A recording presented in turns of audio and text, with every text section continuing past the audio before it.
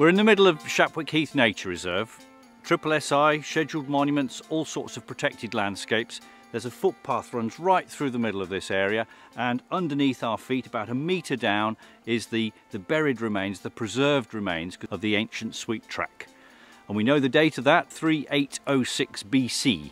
Older than Stonehenge, older than the pyramids, right here in the middle of Somerset. Yeah, we're at the Avalon Marshes Centre. Just on this side is the big Iron Age building, the reconstruction of a roundhouse. We have a number of events on throughout the year. There's a festival of archaeology every summer, and there'll be all sorts of hands-on workshops.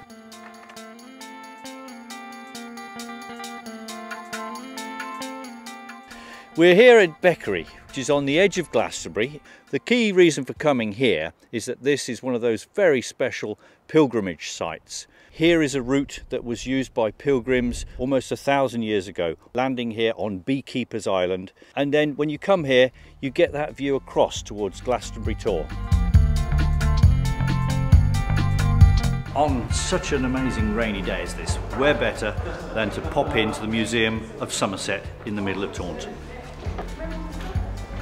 Well, here we are in the medieval Great Hall of Taunton Castle, now converted into the super new Museum of Somerset. It tells the whole story of the Somerset landscape, right from earliest times, geology and then archaeology, through to social history, right the way through to the 20th century. One of the great things about the Somerset landscape, that once you get out of your car, you go for a little walk, go up on the hills, much of that prehistoric landscape is still visible as earthworks, as humps and bumps that are visible out there in the fields.